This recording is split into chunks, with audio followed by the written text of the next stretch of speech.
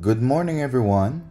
Welcome to our morning inspiration, Tuesday, June 4th, 2024. Our reading today comes to us from Genesis chapter 2, reading from verse 1 to 3. And it says, "Thus the heavens and the earth were finished, and all the hosts of them. And on the seventh day God ended his work which he had made, and he rested on the seventh day from all his work which he had made. And God blessed the seventh day, and sanctified it, because that in it he had rested from all his work which God created and made." Amen. We give God thanks this morning for his holy words, and we are grateful for the privilege to read and to study God's word so that we can be edified and so that we can be informed and closer drawn to God through his word. Now, this morning we are told that God is a God of rest. In the reading this morning, we learned that work is a natural part of our existence because God made it that way. But we also understand that along with work, there must come a time when you also rest from work. And so in Genesis 2, we learn that God, after creating this world in 6 days, he did what? He created the seventh day and did what? And he rested on the seventh day. So he says what? When the earth and the heavens, they were finished, when God finished his creative work, he rested on the seventh day from all that work. Now he says that the seventh day, he did what? He sanctified it. Now, what does it mean to sanctify something? It means that you set it aside for holy use. So it therefore means that the Sabbath is for what? Holy use. And what is that holy use that it is set aside for? To offer worship to the God of creation. Amen. Do we understand that? And so the Lord said that he blessed the seventh day. And so there's a blessing that is poured out on the Sabbath or on the seventh day that is not on the other days. Not saying now that the other days are cursed, but what I'm saying is that there's a special blessing that is built in to the Sabbath, and it is always there. But in order for you to benefit from that full blessing, you and I must keep the Sabbath, or we must be obedient to God's instruction. Now, the question I will ask you, when God rested on the seventh day, was it that he was tired from the work that he was doing in the other 6 days? Surely not, because God does not get tired.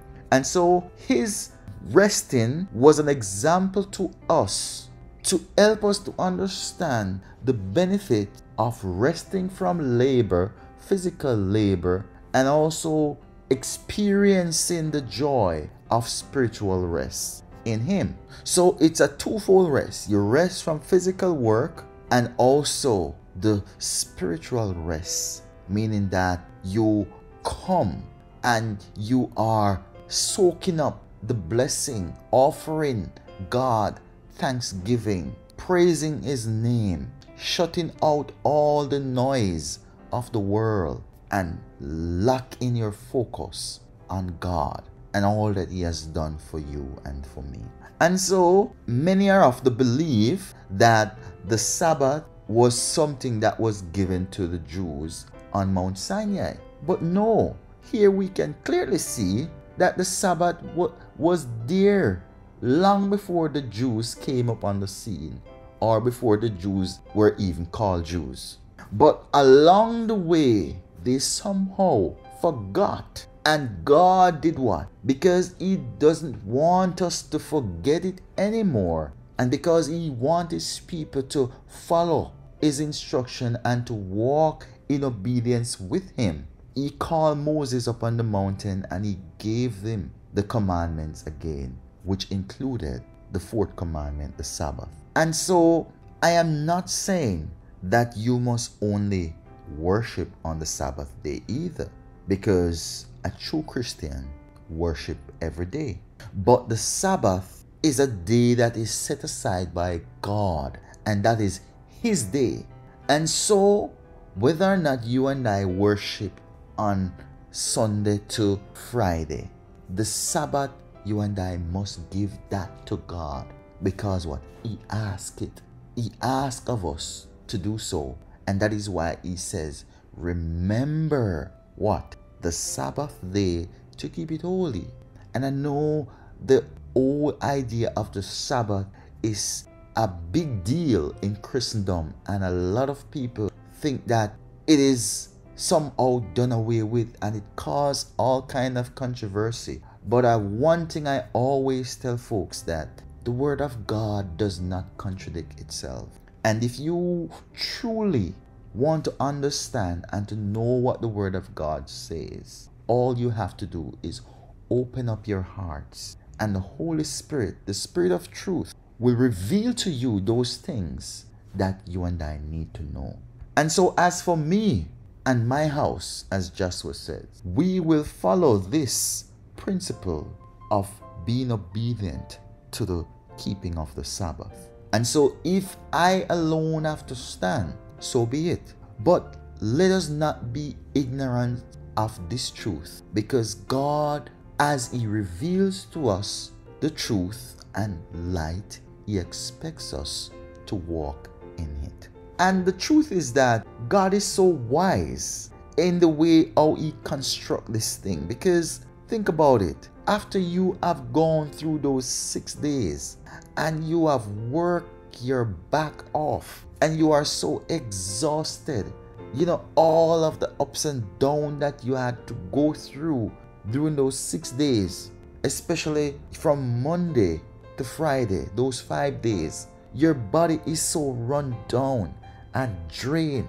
You need this physical rest and this spiritual rest. And researchers have even studied and come to the conclusion that those who have gone through the week of that toiling and that laboring, when they give their body time to recuperate, when they enjoy the Sabbath rest, when they keep the Sabbath rest, their body recuperate in such a way that they are energized both physically and spiritually.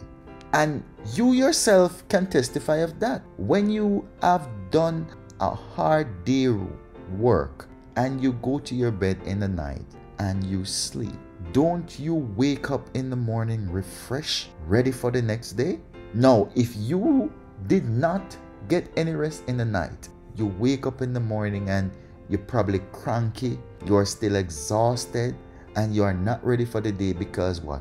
Your body has not recuperated from the day before. The Sabbath serves as an antidote to help us to survive in this cruel world, and this world where we always have to be on the go, on the go, on the go. So the Sabbaths help us to slow down. And so, friends, as we take God's word and as we seek to apply the principle of rest, and not just rest but the Sabbath rest, may we through these experiences experience the love of God, and may we truly be recuperated, may we truly be restored, and may we be revived, and may we rejoice to know that God has done this wonderful thing for us, because He loves us and wants to spend time with us. May God continue to bless you,